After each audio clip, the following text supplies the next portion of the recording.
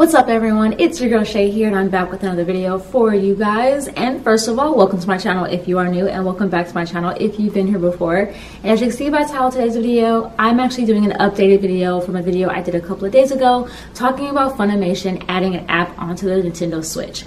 The reason why I'm updating this video is because at the time that I recorded that video, the app was not yet available onto the Nintendo Switch, but a few hours later, probably around like 11-ish or 10-ish, they actually did finally update it to where it was available. So I want to give you guys more of an insight into what the actual app looks like, because Funimation did say that the UI was very different from the apps that are on their Apple TV app as well as on their mobile app as well. So I want to give you guys a little bit more of an insight and also answer a few questions that I know I had actually asked myself while recording that previous video. So one of the answers to the questions that I had was that yes, you can log into your current Funimation account if you already have one. I was able to log into mine, and the UI does look a little bit different, but I'm definitely going to give you guys more of an insight about that. So I'm going to be turning the camera around and you guys are going to now be seeing my Nintendo Switch, and you guys are going to be able to see the UI interface of the Funimation app on the Nintendo Switch. So check it out, enjoy, and let's talk about this and dive a little bit deeper into this new app. All right, you guys, see you guys soon in like a few seconds. All right, so here's my Nintendo Switch. Let us get into the Funimation app. And then this is the new UI interface. So I'm already logged into my current account. So here's what the new UI looks like. You have home at the top, you have my anime, this season, genres, all shows, and schedule. So it looks like home is pretty much the usual, going into the home of any pretty much where you can continue watching what you are already watching, and also start watching any other new shows that they currently want to highlight. Like for now, they have Attack on Titan. For home, or for my anime, sorry about that, it's pretty much any anime that you're already currently watching. Mine has Uzaki-chan Wants to Hang Out. It has Higurashi When They Cry, Yashahime, Fruits Basket, My Hero, along with other anime as well. This season is highlighting any anime that is new this current season. And of course, they have like Attack on Titan on here. They have The Irregular at Magic High School. They have Our Last Crusade or The Rise of a New World. They have By the Grace of the Gods. So they have a few different ones. Genres, you can search by genre. They also have all shows as well, which is all the shows that they offer. And they also, of course, have schedule, which is where they have the, I guess I'm assuming the schedule for when anime airs, like December 22nd, 23rd, 24th, so on and so forth.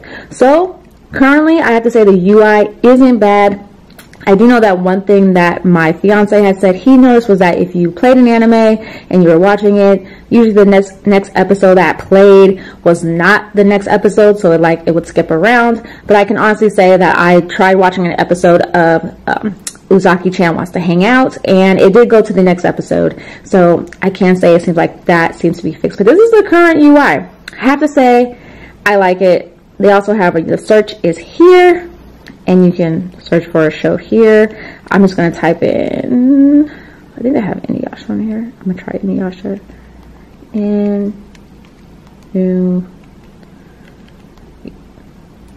looks like they have it.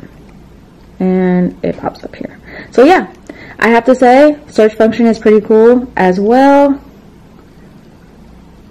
Search, settings, and then I'm assuming once you go all the way over, you can go to your profile.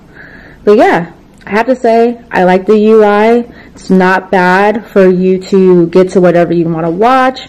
You can log in, and as soon as you click on the app to download from the Nintendo Switch App Store or the Nintendo eShop, it immediately asks you to log in or to start a free trial, I believe. So yeah, I gotta say, I enjoy the UI. I hope they update all their other apps like this as well for Apple TV or for the mobile devices. I so far haven't seen any issues about it crashing or anything like that, but yeah, so yeah, that's what the UI pretty much looks like. So now I'm gonna go back in front of the camera. So see you guys soon. All right, so now I'm back in front of the camera. I hope you guys enjoyed that. But yeah, that's pretty much what the UI of the Funimation app looks like on the Nintendo Switch. I have to say, like I said before in my previous clip, it looks pretty cool. It looks really nice. I like the UI. The search function is a lot easier. I like being able to search by genres and being able to search based off schedule. I think that's probably one of the best things that they added onto the UI, because now you know what shows come out on what day. And I also do like the fact that now when you watch an anime, it will play the next episode instead of it playing some random episode or the most recent episode, which I do have to say, I feel like that is kind of more so just for series that are currently still airing or series that have multiple seasons, and you're watching a previous season and they probably want to show you the most recent episode of the newest season. So I feel like that's probably an issue that they might still need to fix. But I can say that if you are watching a show that has one season, it will play the next episode, as opposed to like having to go back and then press play for the episode that you want to watch. But yeah, I have to say, Funimation, giving you guys a thumbs up. You guys did very well with the UI for this particular app on this particular platform or on this particular device. But I have to say, please update your UI for your mobile app and your Apple TV app. Those ones need a lot of work, but so far, good job. But what do you guys think? So I showed you guys a little bit of the app. If you have Nintendo Switch, I definitely do recommend downloading it, especially if you have no other way of watching Funimation, like you don't have an Apple TV or you're not able to watch it on your phone or on a tablet or anything like that. So I do recommend checking it out and downloading it. Seems like it's a really good time. So yeah, definitely do it.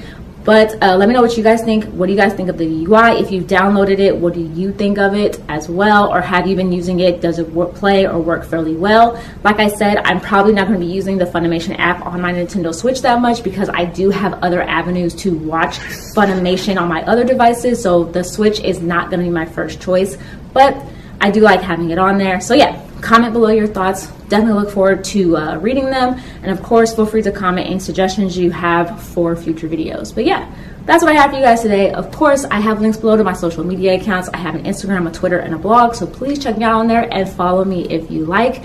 And of course, I come out with videos 2 times a week, Wednesdays and Saturdays. So I should have a new video out for you guys on Saturday. This video will be uploaded on Wednesday. It is currently Monday when I'm recording this. If you like this video, give it a thumbs up. If you don't like it, give it a thumbs down. Let me know what you guys like and don't like. Also, of course, if you do like my content on my channel, please be sure to subscribe if you haven't already, and click the bell icon so that you're notified when I come out with new videos. And yeah, that's what I have for you guys. Like I always tell you guys, stay positive, stay nerdy in today's day and age, stay healthy, and of course, please stay safe. All right, you guys.